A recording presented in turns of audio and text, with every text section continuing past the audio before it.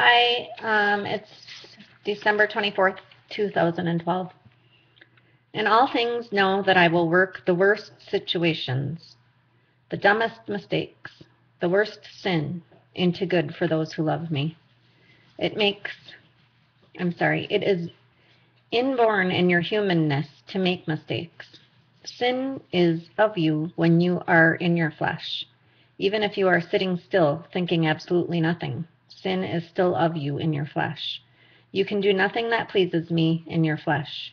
Your flesh was once perfect, but after the fall of man, your flesh became sin. Your flesh became sin, and your world became sin. The great demon has taken over your planet, and I have let him tread over my creation for long enough now. I offer help to my creation to live full and pure lives with the Ruach HaKodesh as their guide. The flow of the Ruach HaKodesh is opened by you spending time with me. Spend time in my word and abiding in me. I cannot fill you with the Holy Spirit if you are filled with the fleshful thoughts and the concerns of this world. Open up the flow of my Holy Spirit to fill you and guide you.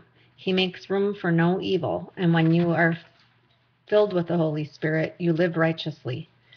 Righteousness comes from the Lord. You cannot be righteous apart from the Ruach HaKodesh. Open the flow of the Holy Spirit into your life. Energize and awaken the Holy Spirit by feeding on my word, praying in the Spirit, and communing with me often. Use these tools as weapons of war against the evil principalities you are consistently confronted with. Your heart will be turned towards me and away from this world if you allow the Ruach HaKodesh space in your heart. He causes the longing for more of him, more of my presence in your life, and less of your presence in the evil world around you. No situation is too difficult. I will bring you through all things.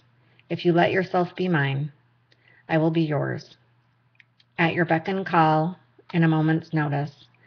I will never leave your side. Go out filled with the Ruach HaKodesh. Preach my name to all. Preach the gift of salvation. Preach my love. Lay hands on the sick. Cast out demons. Use the tools I have gifted you through the Holy Spirit. Be mine now, children. Only mine.